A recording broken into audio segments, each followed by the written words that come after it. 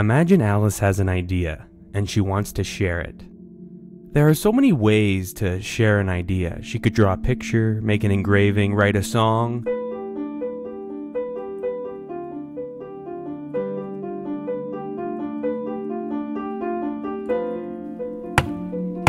Send a telegraph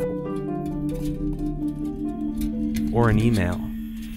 But how are these things different? And more importantly, why are they the same?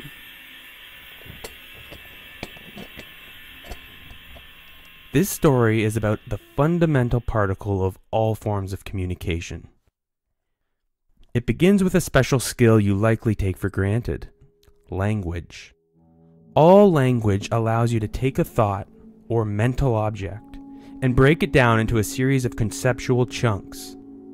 These chunks are externalized using a series of signals or symbols. Humans express themselves using a variation in sound and physical action,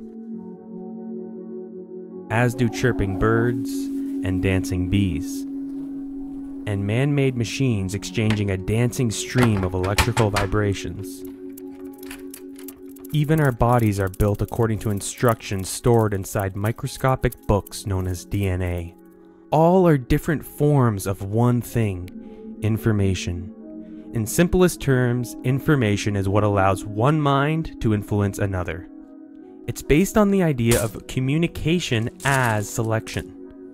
Information, no matter the form, can be measured using a fundamental unit. In the same way, we can measure the mass of different objects using a standard measure such as kilograms or pounds. This allows us to precisely measure and compare the weight of, say, rocks, water, or wheat using a scale. Information, too, can be measured and compared using a measurement called entropy. Think of it as an information scale.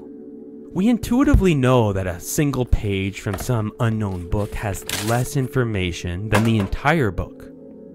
We can describe exactly how much using a unit called the bit, a measure of surprise.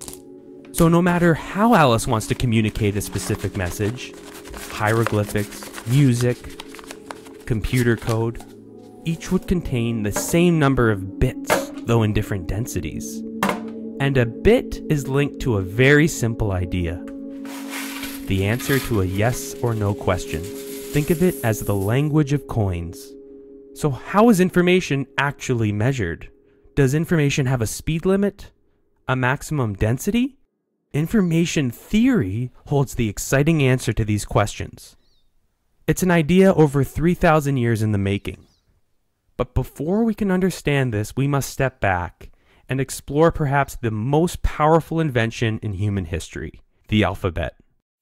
And for this, we return to the cave.